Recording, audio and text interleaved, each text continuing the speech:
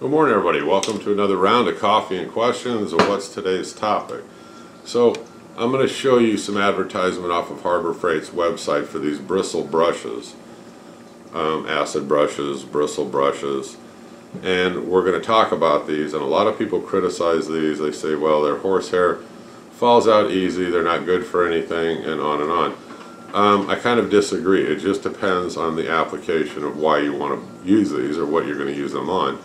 So let's talk about it a little bit.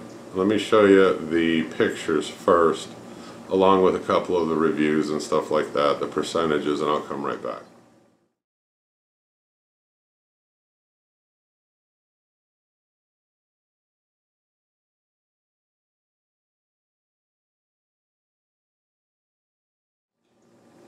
Okay, so first of all, these are really good disposable throwaway brushes. I can use them on a lot of different things, and so we'll talk about those in just a sec. I use these for, let's forget about painting and stuff, they're not used really for that. I use these for glue joints. When I glue up two pieces of wood together, I can use this, and I can smooth out the joint, the glue joint, before I clamp them together, and they're good for that, and then I can just chuck them, when I'm done. Now, one of the big negatives that they talk about with these bristle brushes is the bristles fall out, and it creates a mess on the project. Get a pair of pliers. This is your quick fix.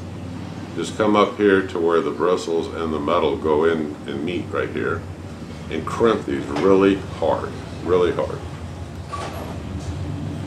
And that's all you have to do to fix that problem.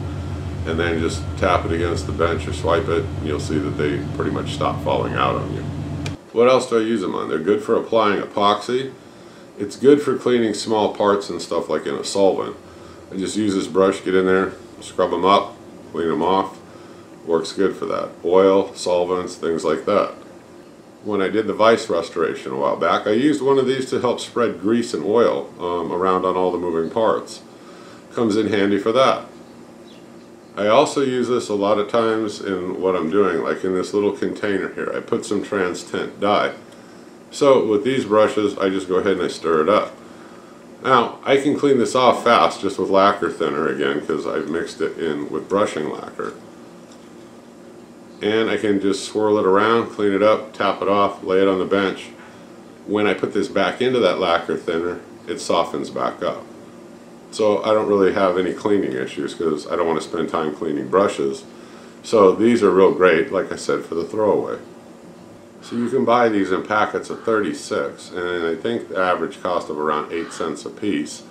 Or you can go to the hardware store, the big box store, and you can pay a lot more for them. So I picked these up. I think it's a good DIY handyman kind of a thing to have on hand, and I have them in my toolbox and I use them frequently.